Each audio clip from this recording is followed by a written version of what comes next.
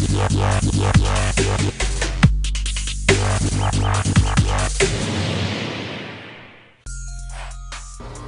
the development of the kites and boards have been pretty good over the last few years since I joined. I really got stuck into that.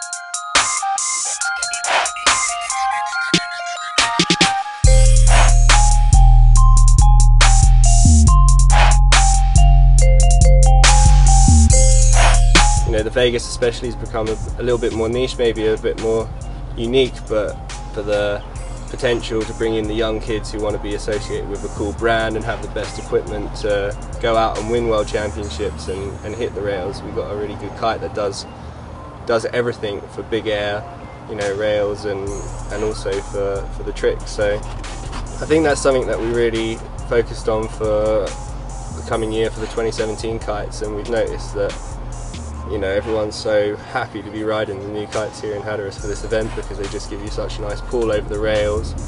We've noticed it's been boosting quite a bit bigger than even the previous years, which was a big jumping kite.